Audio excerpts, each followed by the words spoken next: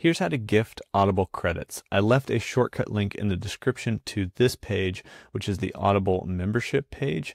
It's going to change in design depending on what deals they have up here at the top. But as you scroll down a little bit, you can give someone the gift of Audible.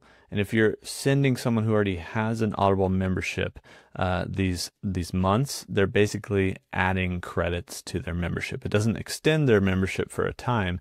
It'll just give them the 3 credits that are included or the 1 credit that's included as a gift on their account. If they don't have an account, you're basically gifting them an Audible membership. But to gift Audible credits, you're going to select the duration or the number of credits here. Maybe it's just 1 credit, and you're going to hit continue. And then from there, you can print or email.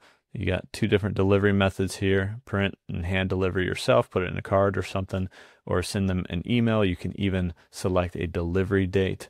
But basically put in their name, their email, customize the design if you want to, and then that will send them this. And when they apply it or try to use it, it will add the credit to their account. And that's how you can gift Audible credits.